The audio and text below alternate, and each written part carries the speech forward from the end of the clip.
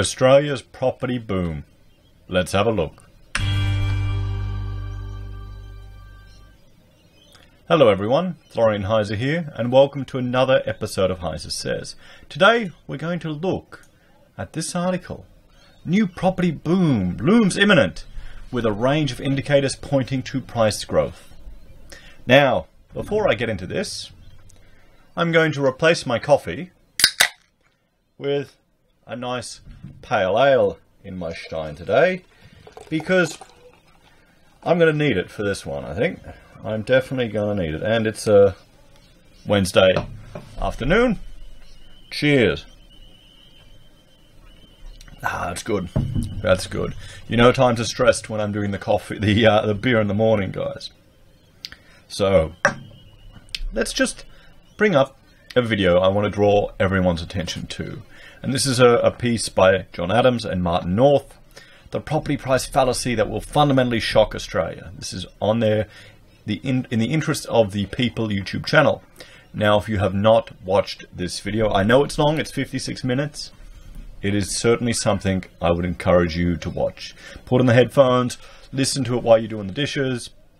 It just gives you some insight into some of the issues surrounding, well, the indicators and pricing of real estate, and what they're all, saying is justification for the media reporting on this potential boom. Because again, it's just more of the same stuff. It's more FOMO, fear of missing out, boom, boom, boom, price growth. All the indicators are pointing to this. And yet every month, the RBA, who are doing all their indicators, are completely shocked or surprised. And this morning, I referenced a video by Professor Stephen Keen about showing an example of alternative modeling of the economy and how drastic the results could be. So you've got to be quite skeptical whenever you're presented with anything like this, and particularly if it's from one data source. So as I take a swig of my pale ale, let's have a look. So new property boom looks imminent, with a range of indicators pointing to price growth.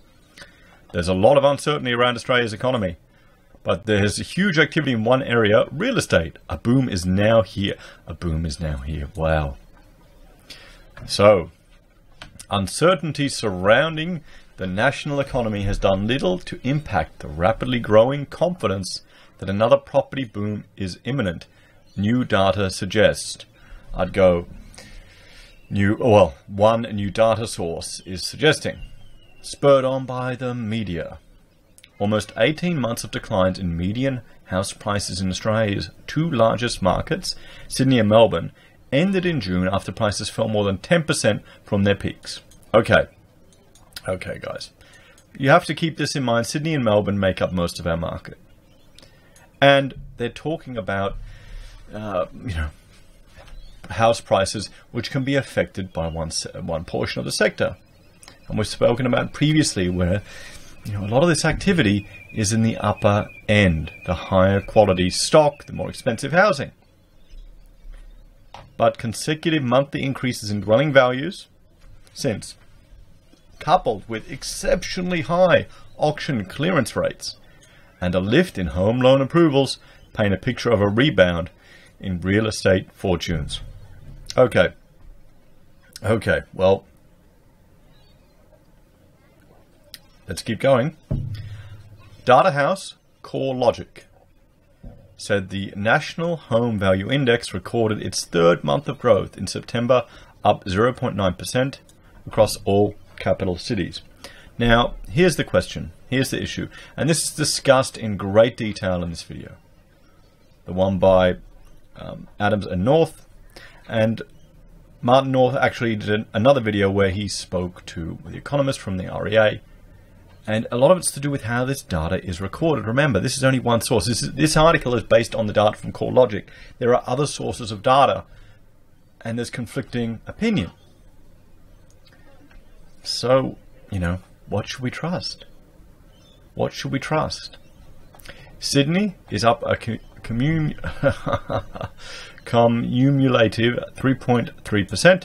Melbourne is up 3.2% in August and September, With spring in full swing, a traditionally busy time in real estate, industry pundits say the storm clouds look to have cleared and a new period of growth is here.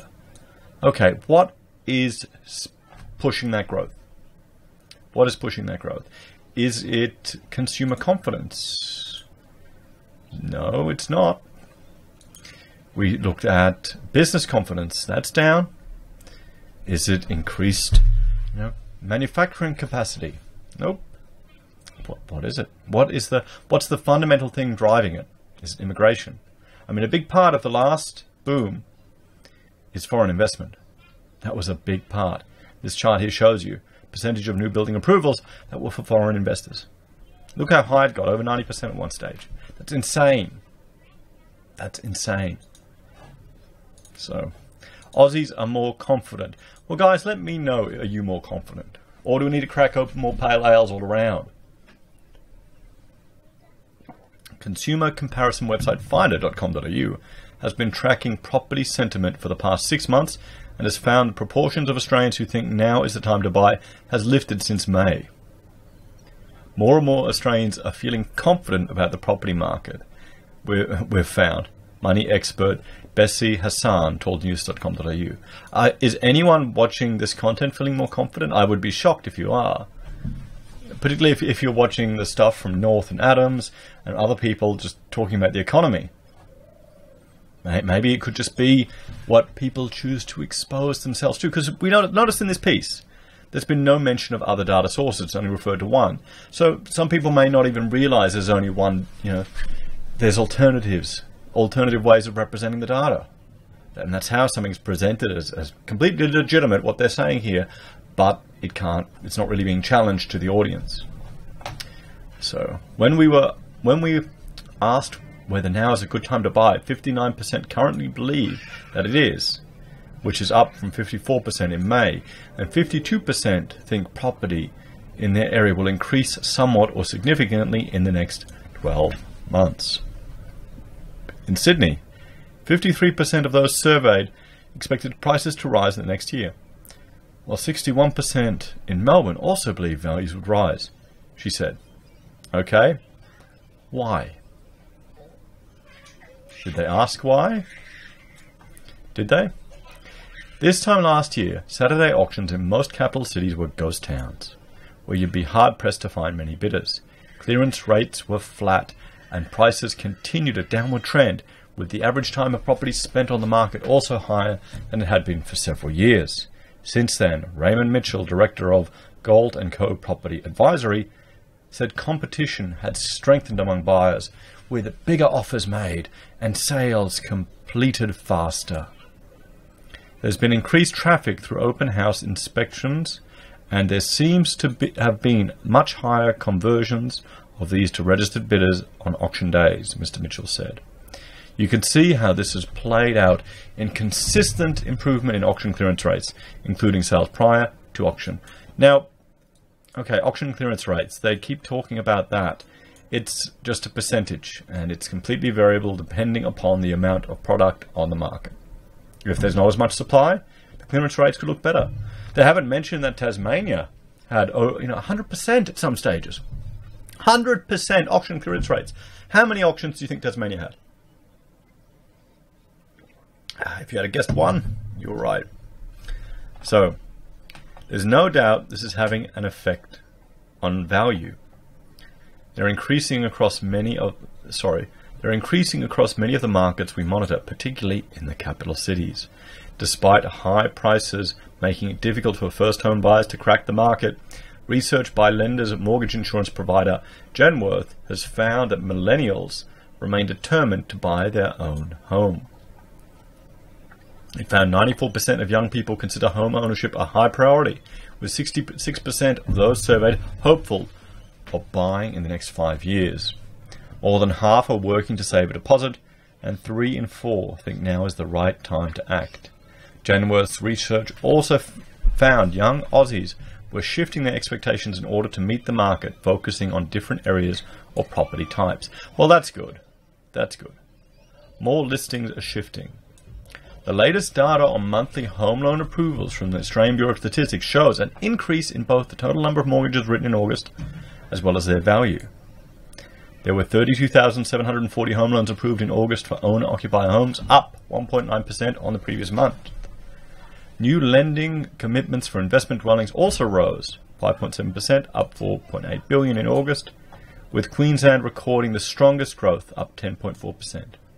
That indicates a renewed confidence among investors who are historically the first to flee a shaky market and among the last to re-enter a reviving one. We've seen a bump in house prices in Sydney and Melbourne, and the latest ABS figures show a 2.9% increase in the total value of home loans settled in August, Ms. Hassan said. That indicates a resurgence in property. Auction clearance rates are pushing 70%, or more consistently showing strong demand. So here we have location, change in dwelling values. Let's have a look at Brisbane. Oh, okay. No, I'm still down. Oh, we're all down in a year. Perth, damn. Yeah, what's the average value in Brisbane? 492. Oh, there you go. Oh, sorry, the median value. Combined capitals. So what's pulling it up, guys? Sydney, Melbourne. Look at those averages. Those medians, sorry. Look at that. What's driving growth? Renewed activities from buyers is far outpacing the number of available properties on the market, which is contributing strongly to price increases, Mr. Mitchell said. Stock levels in Sydney and Melbourne particularly were historically low at levels not seen since 2007, he said. Many agents are reporting a decline in their listing pipeline by up to 35% for the same time last year, which is a substantial drop. Well, do you think this might have an effect on all of this? Guys, do you think this might have an effect? Is this article being written to encourage more people to sell? We don't believe there will be easing of supply anytime soon, so buyers can expect more of the same into 2020. It seems many would-be sellers were sitting on their hands hoping to cash in later on a strengthening market, he said. Pardon me. I need some more beer. A sense of certainty after the federal election was combined with the Reserve Bank's cuts to the official interest rate, Ms. Hassan said. And a number of economists now expect another reduction by the end of the year. We don't know yet if we're at the bottom of the rate cycle, and there are 2 more RBA meetings this year, she said.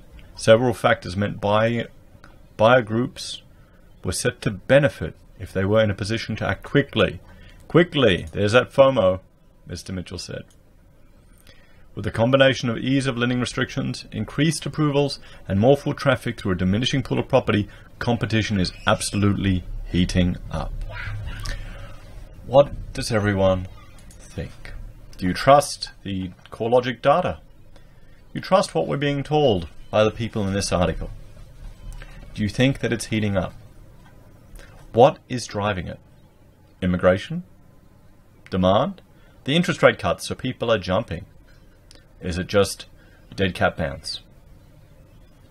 What do you think would happen if we hit recession next year? If unemployment, which only bumped up a tiny little bit, heads down? Or if the trade war between China and the US drags on a little bit longer? Or that first phase that is giving everyone confidence tends to not be as exciting as everyone thinks? We'll see. What happens if Corbyn wins in Britain? I wonder what will happen there. Anyway, guys, let me know what you think in the comments. I'm skeptical. Like, share and subscribe. If you enjoy my content and would like to help me produce more, I have a Patreon and Subscribestar in the links below, and every bit helps. It does not all go to beer. This is a rare occasion because they seem to be talking this up again and again. Anyway, guys, take care, have a great day, and I will talk to you tomorrow. Cheers.